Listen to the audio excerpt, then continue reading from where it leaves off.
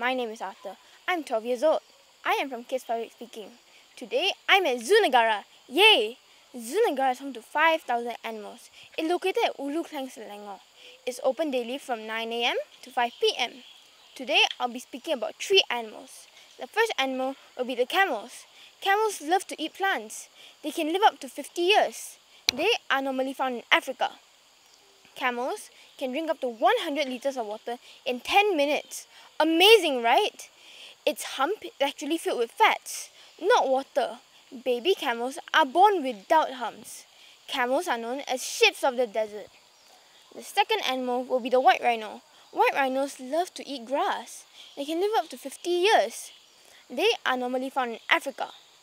They weigh up to 2,000 kg. Their body length is around 15 feet. Their front horn is 60 cm. It's made of keratin, just like our nails. White rhinos are hunted because of their horns. Please stop. Don't do that. Save the rhinos.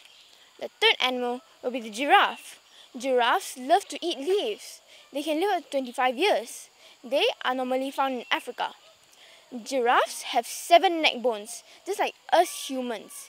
Their tongue can reach up to 53 cm. Giraffes are very active. They sleep only 4 hours a day. Besides these 3 animals, we have many other animals too. Thank you Zoo Negara and Johan Speaking Academy for this opportunity.